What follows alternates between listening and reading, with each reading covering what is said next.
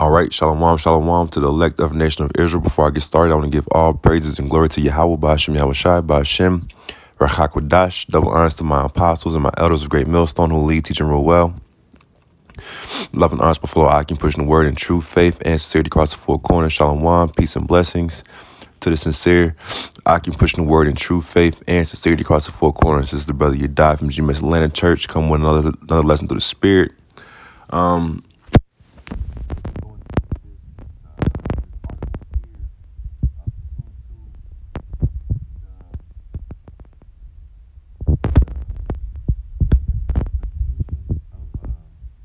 The U.S. Capitol building a couple of days ago, and going into this woman right here who was shot, in which,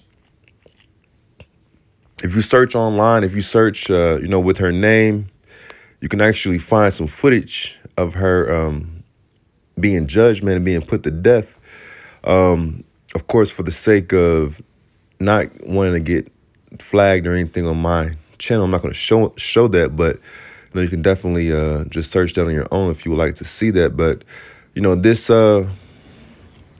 is yet another sign of the fall of America, man. So let's read into this article. It's from the Washington Post.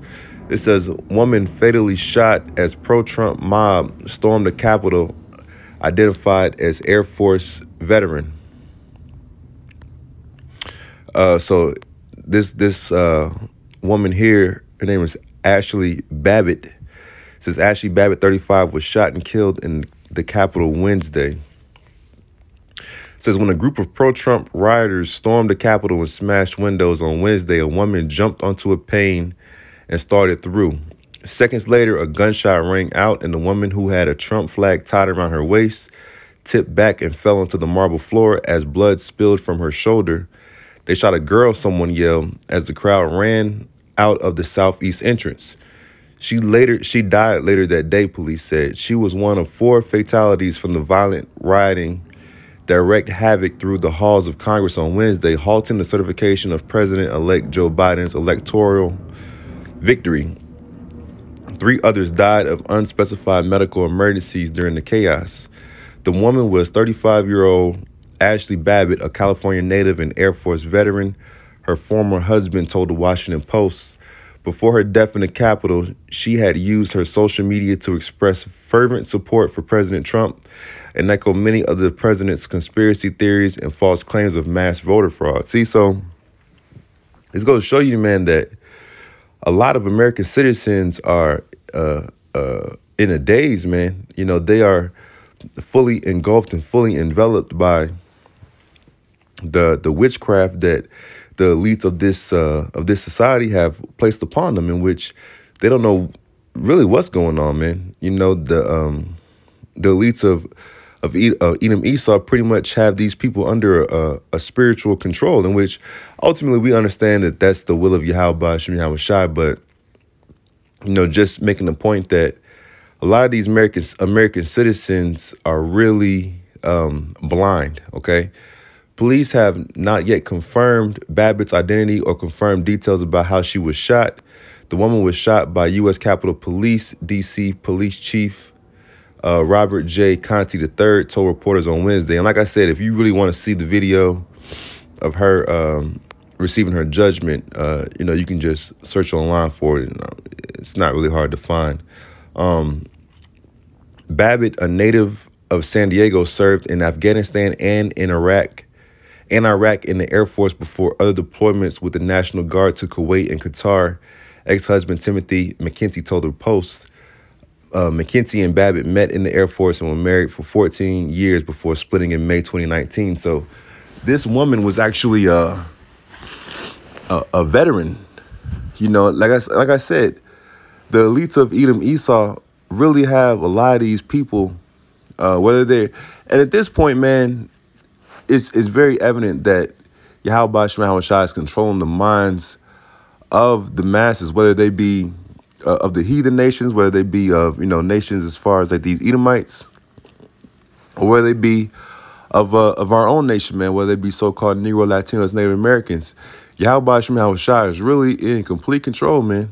You see what I'm saying? Because in the same way in the same instance that you have, these Edomites, and then you even have 'cause I saw, certain Jake mixed in with this with these thugs as well. These people who were storming the Capitol building. I saw some Israelites mixed in the crowd too, but you have, a lot of Edomites who really feel, and it's through the Spirit, they really feel their control and their grasp, not only in America, but in the world, in a worldly sense.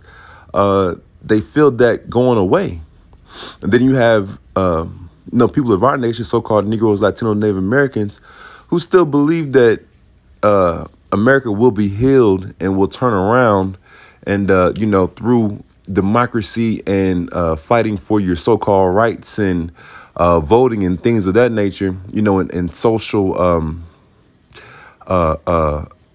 diplomacy will turn around, in which through the Spirit, man, we have the ability to discern the times and the seasons, in which it's clear as day that the Heavenly Father, okay, Yahweh Shem Yahweh Yahweh being a true and proper name of the Heavenly Father, Bahashem in the name of Yahweh being a true and proper name of the Lord and Savior, the Messiah of Israel, is quickly casting this place down, man. It's extremely evident.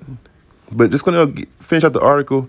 McKenty, who did not know Babbitt had traveled to D.C. for the protests, was shocked by the news of her death and described her as smart and strong-willed. See, that's another thing, too. Women, Sleazy E, all right, Edom Esau and got y'all women all riled up that y'all don't know y'all place. You see what I'm saying? Even with that, women aren't supposed to be on the battlefield on the front lines, aren't supposed to be all up in the war. The women's supposed to be at home tending for and taking care of the household and the children, man. You see what I'm saying? But what? Through the American democracy and ideology, equal rights, everything like that, this woman not only felt compelled to go out here and get put to death by storming the Capitol building, but she also served in the military, which also magnified her head and her pride, man. Continuing on, I feel absolutely terrible and sick to my stomach about it, he wrote in a text message. And hey, we understand that ultimately it's the issues of life and death, okay, and judgment come down from the heavens, man, from the throne of Yahweh Shem Yahweh. She was never afraid to speak her mind, and in a way, this was her speaking her mind, going to the rally. Yeah, and see, like I said, through this American ideology, okay, and democracy, you see what I'm saying? It got it turned things upside down, man. You know what I'm saying? The way that men are supposed to conduct, the way that women are supposed to be and supposed to conduct children. You see what I'm saying? Everything is turned upside down, and you see, and you see what this leads to. This leads to ultimately to the ways of death, man. Okay.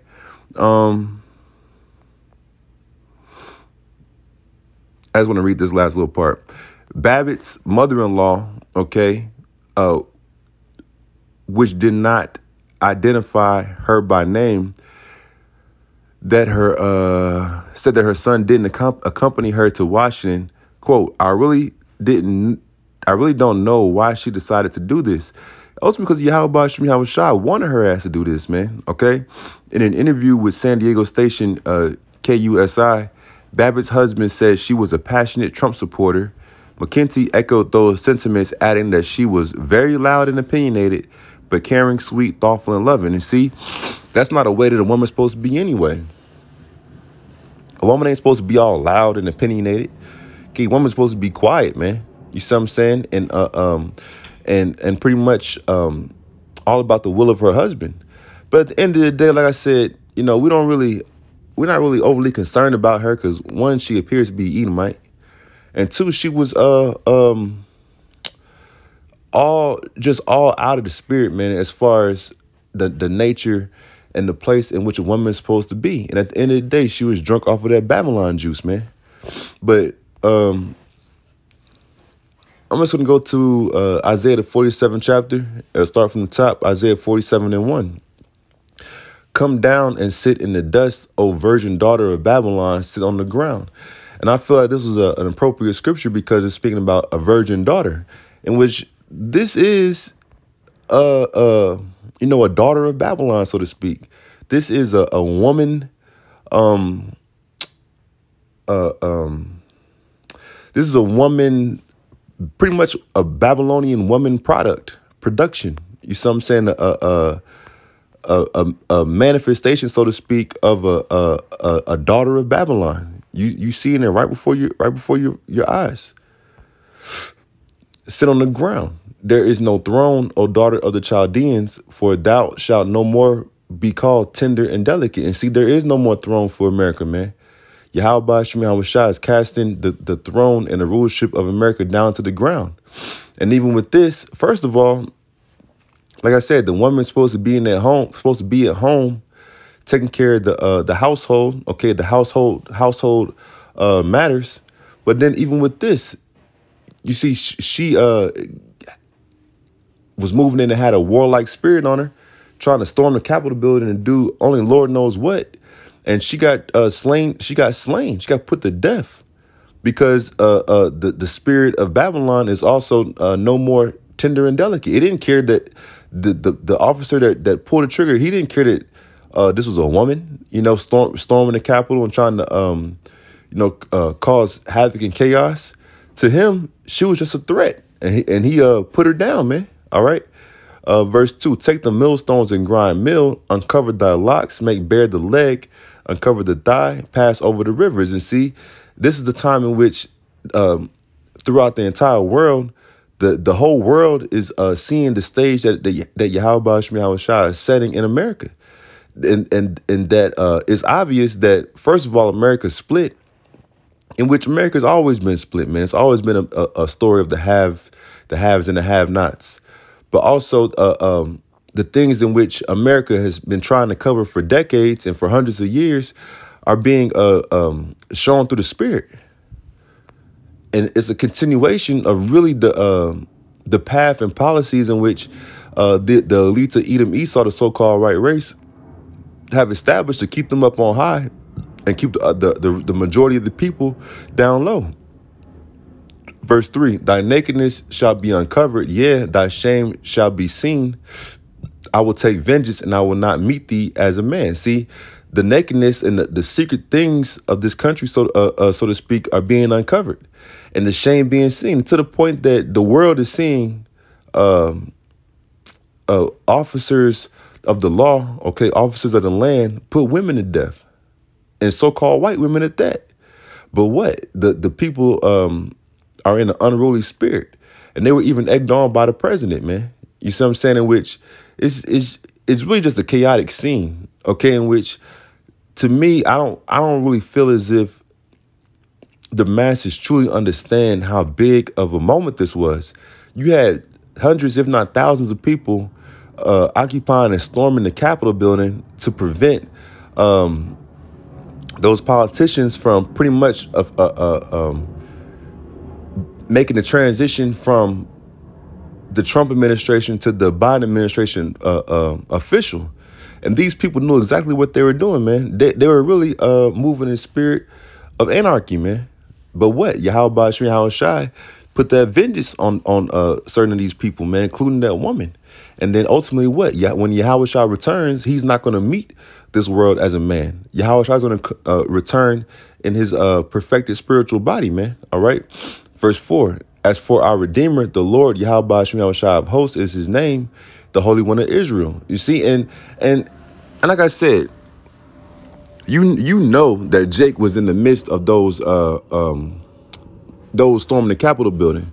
Because Jake always in the midst of everything, man. Anytime some wickedness going on or some offness is going on, Jake going to be in the midst of that thing, man. You see what I'm saying? But at the end of the day, when Yahweh Shah returns and moves in the spirit of salvation, it's going to be for the nation of Israel, man. All right? And the elect chosen of the nation of Israel. Continuing on, verse 5. Sit thou silent, get thee into darkness, O daughter of the Chaldeans, for thou shalt no more be called the lady of kingdoms. And see, it's only going to show more and more as time goes on that these American politicians, the so-called police, policemen and women, the police forces, those who are instituted and run to uphold and maintain the policies of this society, they ain't gonna have no power, man. They're gonna try to talk that good talk like they do and make people feel safe and secure. But as time goes on, the judgments coming down from Yahweh Shem Yahweh Shai and the fulfillment of prophecy is going to make it to where, they ain't going to have nothing to say. And it's going to be clear that the power of the heavens, okay, the almighty Yahweh Shem Yahweh Shai, power of Israel, God of Israel, is casting this place down, man, all right? I was wroth with my people. I have polluted mine inheritance and given them into thine hand. Thou didst show them no mercy. Upon the ancient hast thou very heavily laid thy yoke. And see, we were delivered into the hands of our main enemies, Edom, Esau, because the Heavenly Father, Yahweh Shem Shai, was mad and angry at us, man, because we weren't fulfilling our duty to serve him. And that's why we were given into the hands of our enemies. But at the end of the day, Edom, Esau just showed no mercy, man. And he just went too far in his power and control over us, man. Okay. And he is, like I said, he's upon the ancient hast thou very heavily laid thy yoke. Meaning that Edom, Esau just showed our people no mercy. All right. From the moment you come out of the womb to the moment you put in the ground, man. These Edomites have shown us no mercy, man. So ultimately, when our time of captivity is over, the Heavenly Father, Yahweh Shem Shai, is going to deliver us, Lord willing, we're counted in that number, by the hand and by the way of his only begotten Son, Yahweh Shai. All right, and finishing out, Isaiah 47:7. And thou saidest, I shall be a lady forever, so that thou didst not lay these things to thy heart, neither didst remember the latter end of it. See, and like I said, this right here, that's what I was looking for, a byproduct. She is a byproduct of Sleazy E's white supremacy, man. She's a byproduct of that.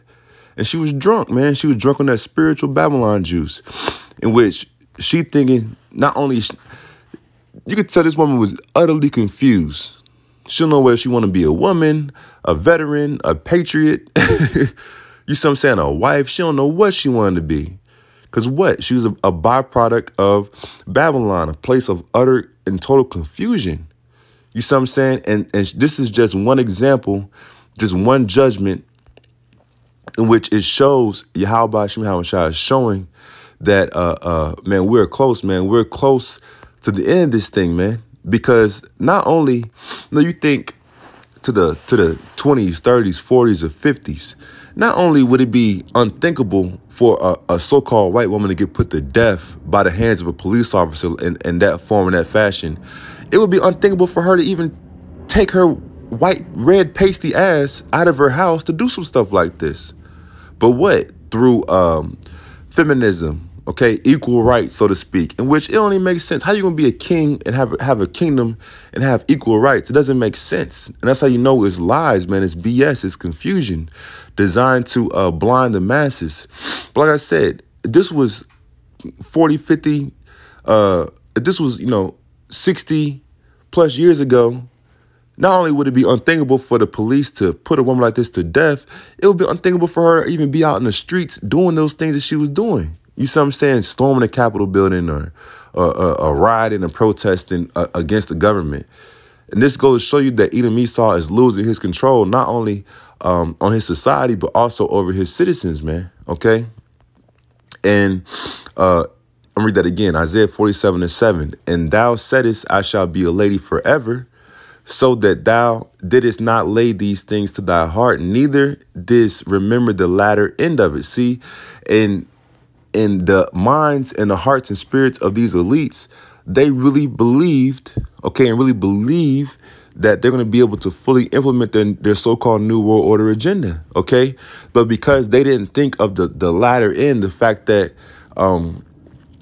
they've completely moved to try to destroy the nation of Israel, okay?